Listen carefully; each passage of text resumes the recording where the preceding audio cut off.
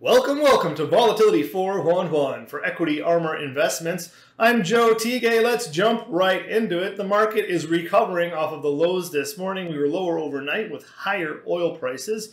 We were even lower still after weak housing data. And that's really the first economic data point in a while that's come in saying maybe this economic story in the U.S. is wavering, and we have been expecting it to do so for some time because of the high inflation. We're expecting that to at some point filter out to the consumer and start to hit the economy. Now, we haven't seen that yet, but there's been lots of COVID money out there in the system prior to now. At some point, that's going to run out with higher prices for everything. Of course, the gas prices are the latest thing. We got higher home prices, higher food prices, you name it. And now interest rates are coming up.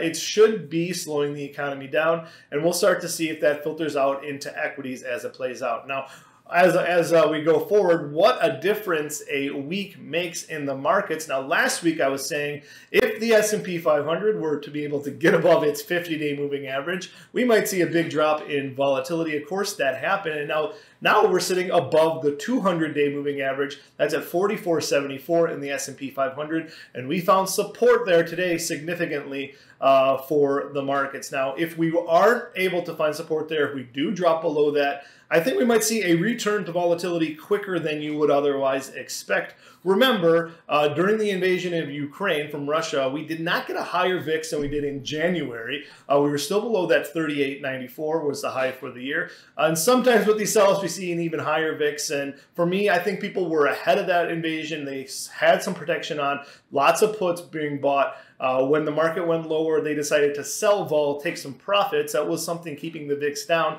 Now, in the past week, all that vol has come out. People have sold all their protection. If we were to have another leg lower, I think the VIX will rise quickly.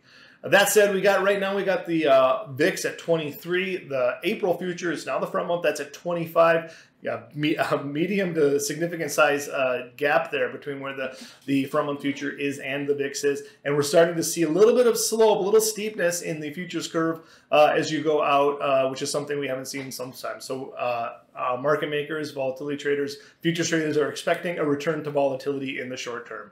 For Equity Armor Investments, I'm Joe Tigay.